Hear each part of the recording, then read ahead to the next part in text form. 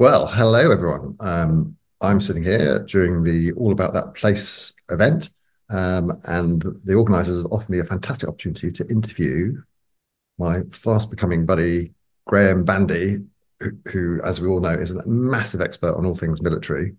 And in particular, where I came across him was during Armed Forces Advice Hour, run by the Society of Genealogists, where he's been particularly helpful to me on one project that we'll come back to in a minute.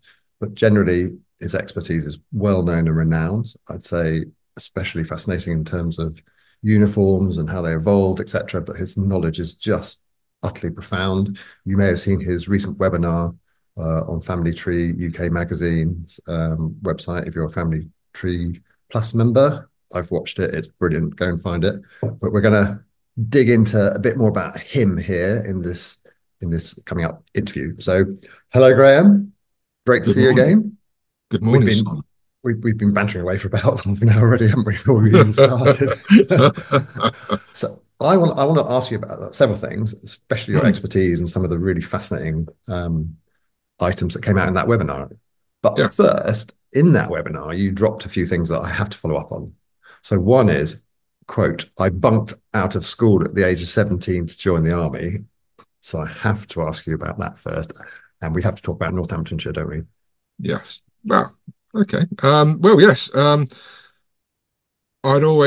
come from a family of soldiers. I grew up my great uncles when I was tiny, who regaled me with stories of the Great War. One was an old contemptible. Others were with the Army Veterinary Corps, the Durham Light Infantry, and loads of others. My father was in Northamptonshire. Um, It's my grandfather was in the Sixth Dragoon Guards. His brother, my great uncle, was in the Somerset Light Infantry, and it's just sort of been picked up originally by osmosis. And I thought, yeah, I'm going to be a soldier. Yeah, that's what I'll do.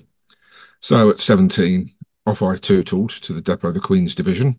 This was a That's year about, early, by you were like skipping out, like Mark Zuckerberg yeah, leaving well, Google. I should have done six. I should have done sixth form. But I was going to do history of art and Latin and history as A levels, but I didn't. Uh, Everything's for a reason, as they say. So off I pootled to, start off as a young soldier recruit into the Royal Anglian Regiment, and they found out that I was a classically trained musician. So they said, "Oh, here we go. You're in the band, mate." So off I went to the regimental band and spent 7 years playing and tootling around the world, anything from the Royal Albert Hall to the Curium Colosseum theatre in Cyprus. And then we went off to the Tacoma Dome in Seattle and got paid for playing music. Oh, mate. What were you playing? Clarinet mainly, but I Brilliant. dabble in lots of other instruments from piano to um, guitars and all sorts of odds and Well, that ends. explains one question I have for you actually, because in the last in the webinar you did for the Family Tree, I was like, how does he know that the difference between that trumpet and bugle that roughly are the same is that one is B flat and one is E flat? It's like, how can he know this? That I've might got an that original might First World War bugle downstairs, and I've also got the cavalry trumpet as well. I'd also been in the scout band as a kid, and we'd been around Europe twice, playing all over the place: France, Belgium, Luxembourg, Switzerland, and then Belgium, Holland. Uh, where else did we go after that? Germany. Went to Cologne, played outside the cathedral there.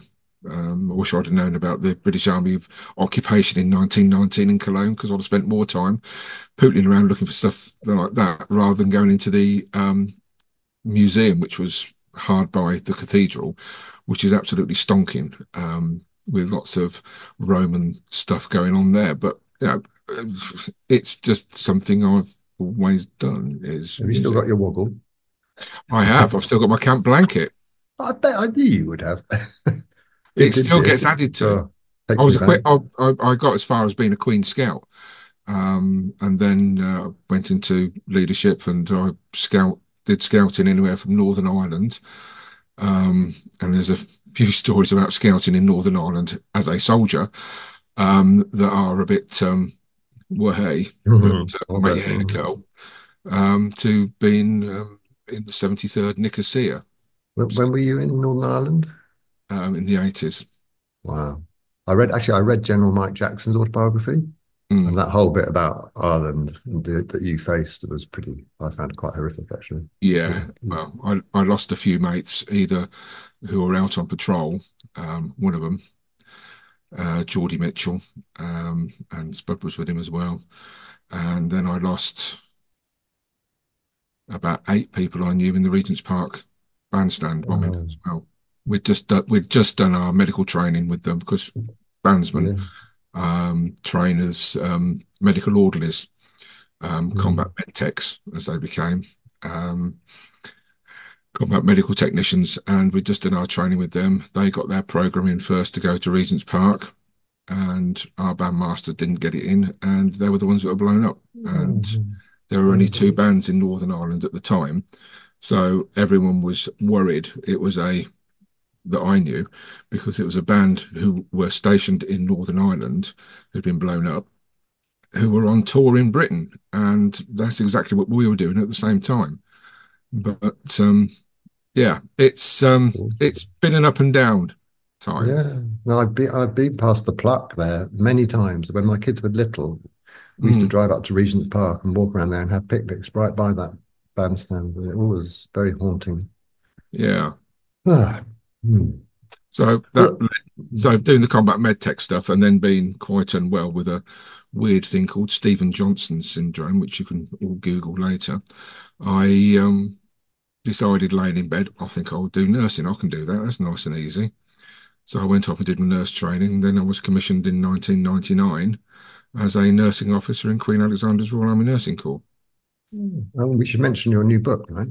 Ah, yes. Well, my new book is Have you got a copy to nursing. hand? No, it's not published yet. It's only on pre-order from Pen and Sword. It's Nursing on the Front Line. It's the story of a RAF nursing orderly who went all through North Africa, up through Italy, and then weirdly he was seconded to the Special Operations Executive medical mission in Yugoslavia, of which there is very, very little about. But I was doing one of my displays a few years ago, about 10 years ago, and this lady came up and said, "Oh, are you medical?" I said, "Yes." And he said, "Well, was a nursing officer in the army." Oh, right. Well, so went away and thought, came back a bit later. I think you're the person I'm looking for.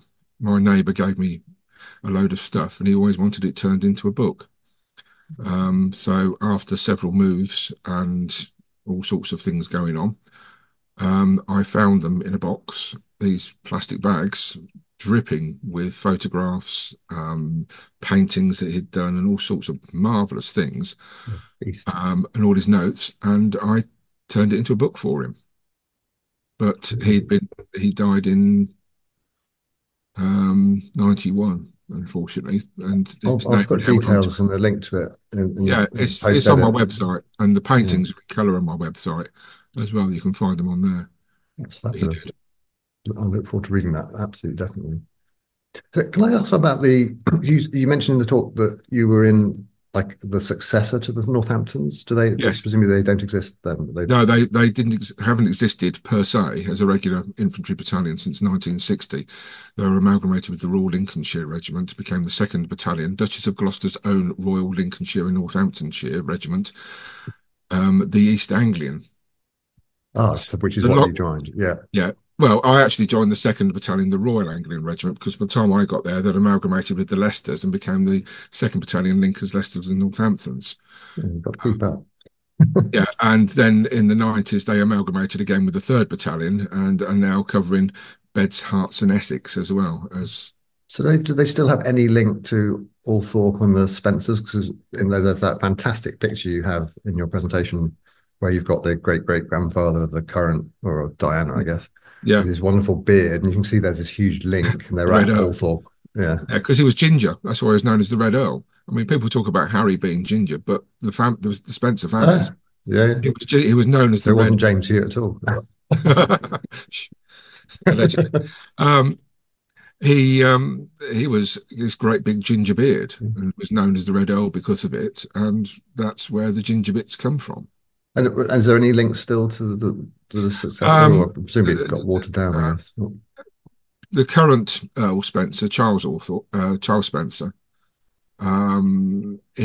He does lots of books on the the royalist sides of the Three Kingdoms, or the English Civil War, as it's commonly I known. read his Killers of the King. That was brilliant, actually. I Yeah, have you really read the Rupert book as well? no, no, that's the only one I've read. And I noticed that Robert Harris's Act of Oblivion is pretty much 90% based on Charles Spencer's book. I mean, he does credit it, so it's not Yeah, as in yeah, his factual context comes from it. But brilliant yeah, book, the yeah, Spencer one. yeah. It is. I mean, the, there we go. Prince Rupert, the Last Cavalier. I recommend that. Other one to my list. You give me before we went on air, as it were. You give me a whole lot of TV programs to watch. I'll add the book to it. So he doesn't. So they don't. No, No, there's no regiment meeting up in Althorpe no. now for that, What like what in those what days. what happened was, during the 1860s, there was another French threat. So the Rifle Volunteer Corps were formed, a bit like a quasi. Well, they were the forerunners of the Territorials, um, and they trained, and they had little companies scattered around each county. And one of the companies was the headquarter company of the First Rifle Volunteers for Northamptonshire, and the colonel of that was Earl Spencer. So Oh, okay. So I want to ask you about your expertise because I mean you're just such a font of knowledge. I've got some specific things that you mentioned in that talk, which I just marveled at. But I want to just ask, like, fundamentally, how this body of knowledge has grown. I mean, like, was there like is there a set? If you wanted to start aspiring to have your level of knowledge, is there like, well, you need to go through this tome, this tome, this tome, this tome, or if you just put yourself out there for obviously you being about 35 years old for the last 15 years, where how have you amassed 2017, such detail? I started very young.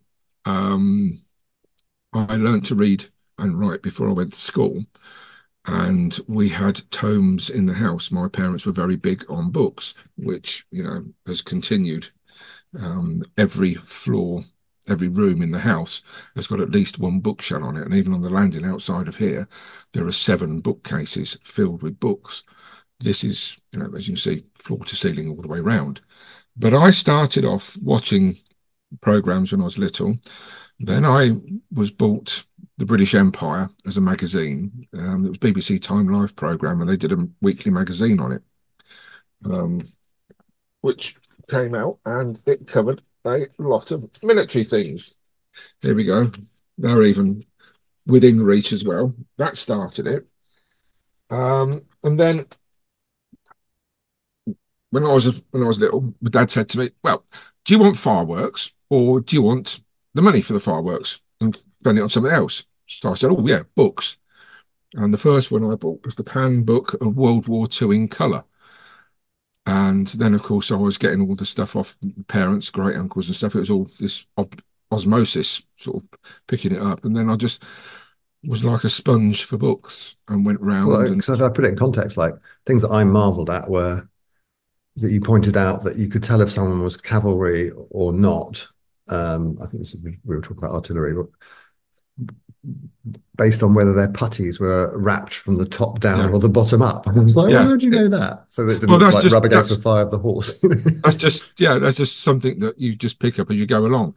I mean, it actually signifies someone who is mounted, because before full mechanisation of the British Army in 1937, well, that's when it sort of the cavalry turned into recce tanks and tanks and stuff. Um, the entire British Army used horses. So everybody had horses, whether it be, an infantry regiment with the transport platoon, or somebody pulling the officer's mess cart around, or whatever, or gun drivers, army service corps, they all used horses. That's a So wonderful observation. I mean, you could see it. yeah, and it's a way of identifying, is this the right person as to whom I think it is when you're looking at a photograph?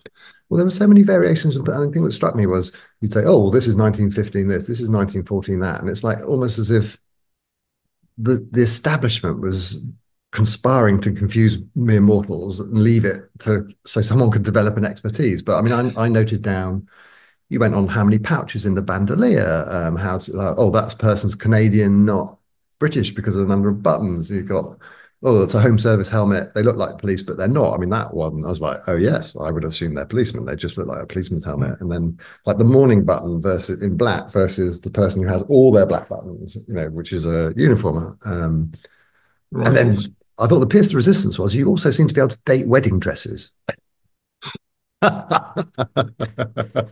I did work with Who Do You Think You Are when they did Who Do You Think You Are Live, and I was one of the photography experts when they used to do Who Do You Think You Are Live, and one picks up a lot of stuff.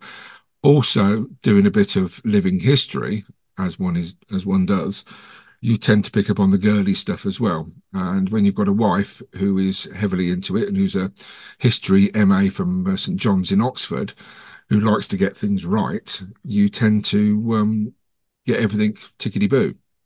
Point in fact, she got married. We got married, and she wore an original 1937 wedding dress and headdress as well. Oh, And you love that. just it's osmosis. You talk to people, you see things, you handle the original garments, and you just pick things up as you go along. And it's just a case of retaining it. It's It fantastic. is a black art, but to get to the black art, I think you should make a bibliography, like a list, the ultimate reading list. I've got some particular points of interest I'd actually like to ask you about hmm, from that talk. So one is I was interested that you said that civil police can arrest soldiers not dressed correctly. Either they're not walking around with their regimental back, cane. That I mean, back in that's the not day, still today, is it? Yeah, not oh, yeah. no, no, no, they haven't used regimental It's like canes. my Haven't friend in used, the could be haven't used, arrested. they haven't used regimental canes or anything else since the 1960s or walking out canes. The So when was the term, last time you could be arrested for not like dressing correctly in the well, city probably around street? about the First World War. Oh, I okay, mean, right, lots of yeah. things went on in the First World War because the Defence of the Realm Act made things a little difficult for people and even publicans. Because of a convalescing soldier who was dressed in hospital blues, if he went into a pub and was served alcohol, the barmaid and the landlady can get arrested and fined. And in 1916, I've got a copy of the Daily Mirror or the Daily Sketch from 1916, and it's got two convalescing soldiers going to a pub in Liverpool. The barmaid serves them alcoholic beverages in full view of the landlady, and they both get fined £50 each. Well, I mean, that's a fortune. Yeah, it's about 5 grand today. There's nothing like a democracy, is there? No, but it's Defence of the Realm Act. I mean, everything Mm. was, stamped upon. There was a lot of fear and worry about what was going on. But even into the 19th century, if you were taken before a commanding officer and you were accused of whatever misdemeanor or crime that you did, and he felt it warranted an award. It was always an award. It was never a sentence. It was an award. You always got off the commanding officer. If you felt you deserved jail time, you were sent to a civilian jail for hard labour, Mm. Mm. as the wife's 3 times great grandfather did. But Right. he went on to be one of the survivors of the siege of Lucknow and was a well-regarded soldier at the end and had good conduct chevrons and everything. But yeah, in his early days, just after he joined up, he got a bit drunk and he was carted off to a jail up north somewhere where the battalion was, and he was banged up in a civilian jail. Seems a bit rude to me. I've got another question. Well, I've got three specific Yeah. questions that came out of Oh, that. Could you explain again the Tommy Atkins thing? So the origins of yeah. the Tommy, like, It's a shame I haven't got the thing in front of me because I could actually thought in the 19th century, when people began being able to read and write after the Education Act, um, you found that they had pay books to carry around with them, or the soldiers' pocketbook, whatever they were called, and it also listed all their issue kit, and it was a clothing book as well, and allowances and all everything else. But to show them how to do it and how to fill in the clothing allowance book, there was a specimen page, and on that specimen page, um, it showed where everything went, and it was given the soldier was given a name. He was known as Private Thomas Atkins. there are spurious stories of soldiers being captured and all their paybooks being pulled out, and they're all called Tommy Atkins because they went straight to the specimen page rather than looking at his proper That was the name. bit that got me. Yeah. So the Germans, I thought they were all Oh called no, Tommy. before the Germans, I mean the Boers and stuff. Oh, okay. Yeah. Yeah, they all thought they were all called Tommy Atkins. I mean, people think it's a Brilliant. Okay. Kipling thing, although he brought it on and it's Tommy this and Tommy that and Tommy go away, but it's thank you, Mr. Atkins when the band begins to play. Um, Brilliant. I love that. Yeah. yeah, Okay. it's a very good long poem about soldiering, and it's still relevant today because it goes about being in Afghan and all sorts. But that's how they thought everyone was called Thomas Atkins, so they were all known as Tommies. Got it. So the next thing that caught my attention that just I just loved, you put up a sheet, how the position that the soldier put on the stamp sent a message. So it wasn't Yeah, being rude if he put the king's head upside down no, or on not one at all. side or whatever. Yeah, It was almost like a, what would you call it? It's like almost like putting an emoji on a.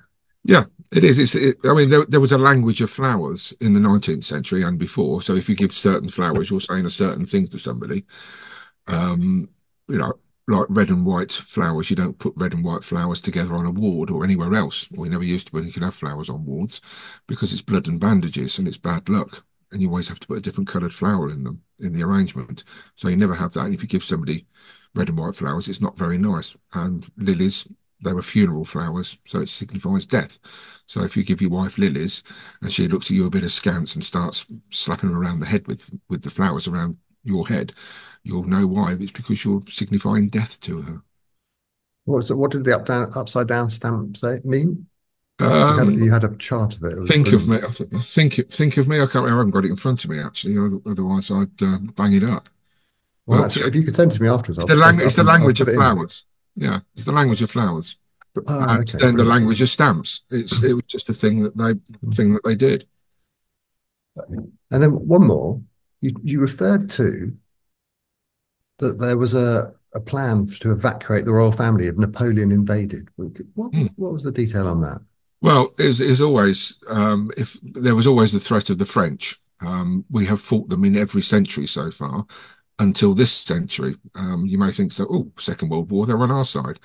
Well, the Vichy French weren't, which are the official French government, and they fought against us in Morocco and Algeria and in also in Mauritius. So anyway, back to that days, back to the early 19th century. There's always a fear of what's happened, and they felt that the French, if they invaded, would come straight to the royal family's residence, Windsor, whatever, and try and capture them. So the idea was to take them somewhere safe, and the idea was that they had a depot at Weedon in Northamptonshire, which was well served by canals, and that was where they were going to be taken because it was in the centre of the country and more easy to defend than Yeah, somewhere nearer the coast or London or whatever, which they would felt they would go for. So brilliant. So, so when Sharp was on the back foot and being pushed back out in the Napoleonic Wars, if he Sean had been, Dean, yeah, yeah, he'd have backpedaled it up to Weedon to protect the royal family. yes, yeah, that was the fallback position. Brilliant. Final Okay, rendezvous. I'd like to, if it's all right with you, I'd like to show the stuff that you've been helping with as a sort of Of course. final part to it. I'm going to switch over to um, my family archive that I'm building, and Mhm. I think I told you before we started I had a thing that I'd like to get your input on. So I'm in my family tree because I want to start with that's me there and blurred, and this is my grandfather. So the guy that you've kindly been looking into for me is Yeah, his cousin. So if I right. click on my grandfather, over here is the family in question, his uncle and aunt, their eldest son who got killed at Battle of Messines, and then Norman, who you've been helping me with. Hmm. So if I go to Norman, he has, no, that's him as a child on his mother's lap. Bless. He has this document, which my dad's cousin has actually. And I know that you'll be all over this. So on the document, you've got that. Yeah, that's the crest And of Royal Hussars. and then you've got him. And I'm just really interested in what you make of all that. I don't know where should I start at the here.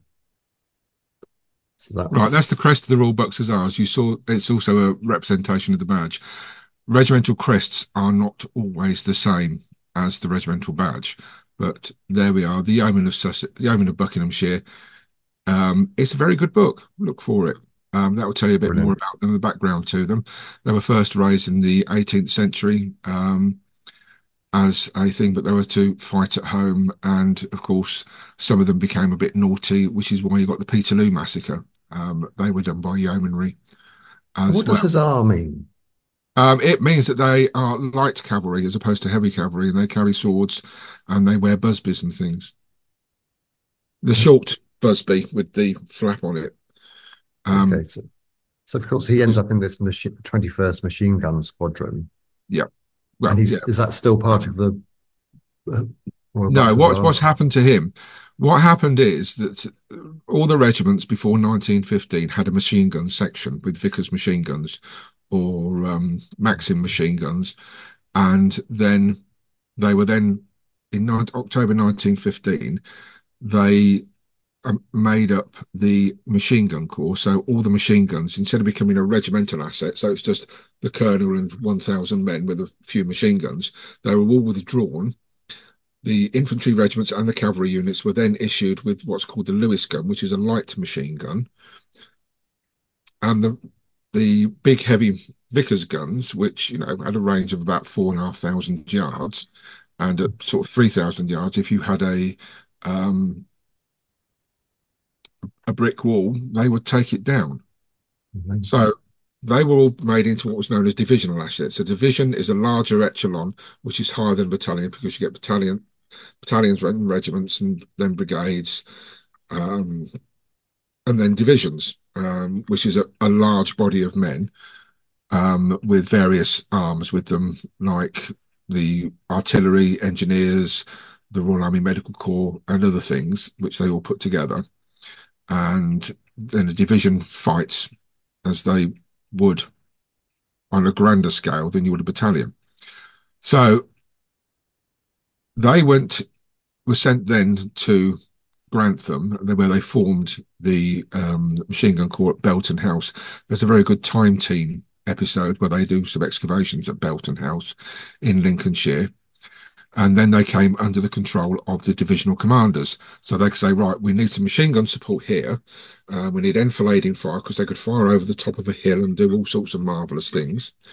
And then they would be able to be utilized and moved a lot more and easier. And if you go through the war diaries, you can see all the operational orders which are sent down from division to tell them where they were going to go.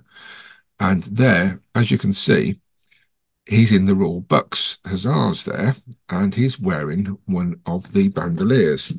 Give me a second. Now, this is the 1903 pattern bandolier, which, oh, you can't see me now, can you? Yeah, yeah, you're in the yeah, you can. Yeah, right. Okay. This is what he's wearing. This is a cavalry one.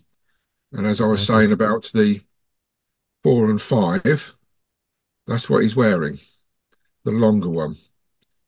The shorter one was actually initially for the infantry because you've got to be very careful with these. These are not just a cavalry item or a mounted item.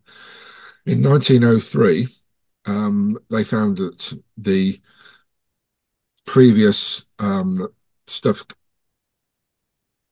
the equipment they used before that, was a bit rubbish during the Boer War because all the rounds used to fall out of the pockets they used to wear, and the Slade Wallace equipment, that was the white stuff you see in Boer War photographs, Second Boer War. And they felt they had to do something about it. So they devised this 1903 pattern um, equipment. It's all leather. Um, they had pouches on the belt, that so they were carrying lots of ammunition with other bits and bobs, haversacks and stuff. But by 1908, they found that it's leather, and leather's a bit rubbish when it gets wet because it gets all hard and cracky. So what they came out with was the 1908 pattern Mills engineering equipment, canvas webbing, and it's the first time that you could actually get the webbing. You could put on and take off like a jacket. You could fit it exactly, and instead of putting it on individual pieces at a time, like you did with the previous iterations. You could slap it on, slap it off, drop it, undo it a bit if you were marching, and it made it really comfortable. The wide belt gave excellent support around the waist and for the carrying equipment and the marching equipment with the rucksack, Bergen as we call them these days, thing on the back and water bottles and everything else was nice and easy to carry. So it was great. They replaced it in 1937 onwards because of the adaptation of the Bren gun as the light infantry section weapon. But there he is wearing a cavalry version, so it'd be the big long version with a double set of pouches, the mounted version, because they were often running ahead of the people. And they also had these two of these tied together around the horses' heads as well and the necks. So you had plenty of ammunition if you got cut off. Well, I'm interested you mentioned he's running ahead because, of course, the great thing tip you gave me in the armed forces advice out was to seek out this book, which I have, Yes. a brief record of the advance of the Egyptian Expeditionary Force, written by General Sir Allenby, with extracts from T. Lawrence, of course, Lawrence of Yeah. Arabia. Um, It's the first time that T.E. Lawrence was in print, and there's actually two sections by him.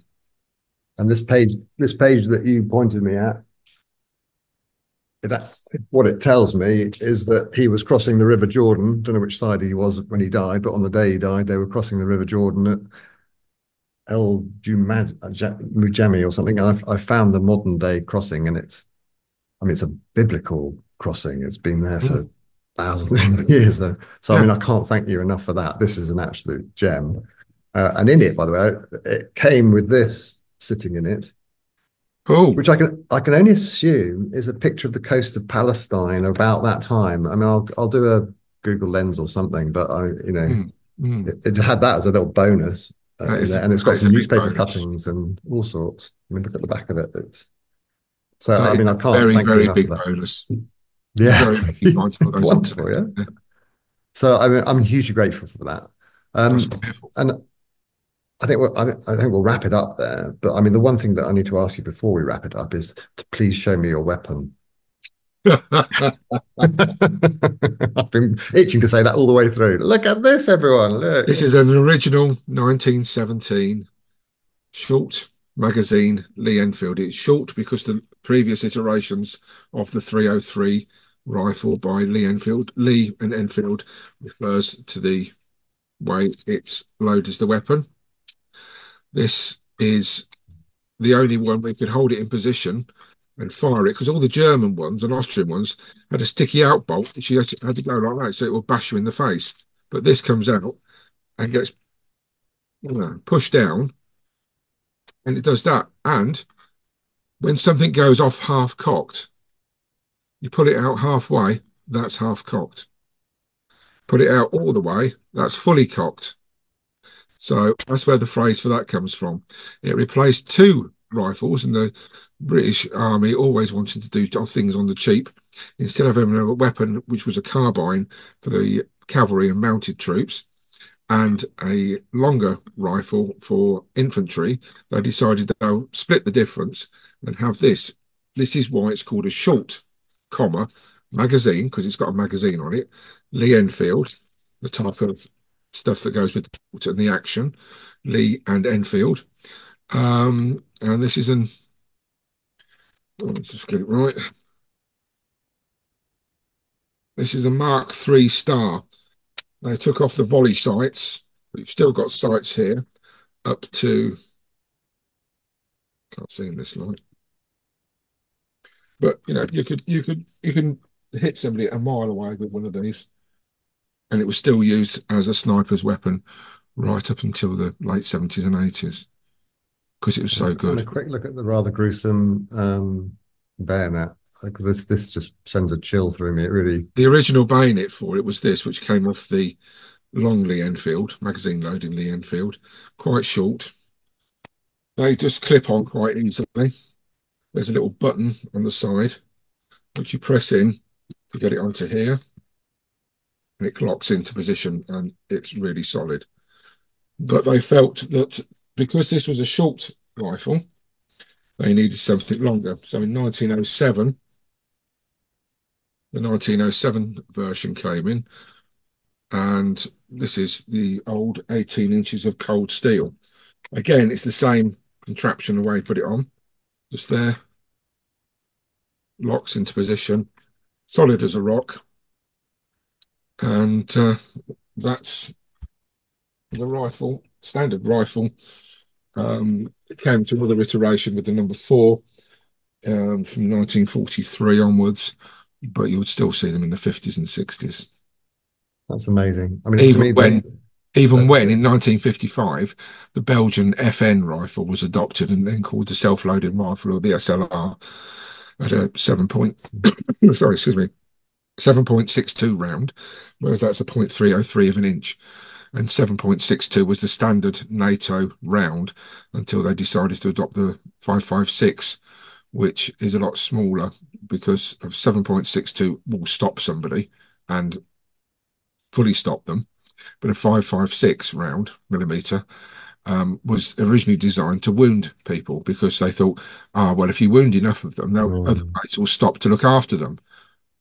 But as was found in the early part of this century, in the past 20 years, they don't stop them. They don't take any notice of people who get injured because they're not like us normally.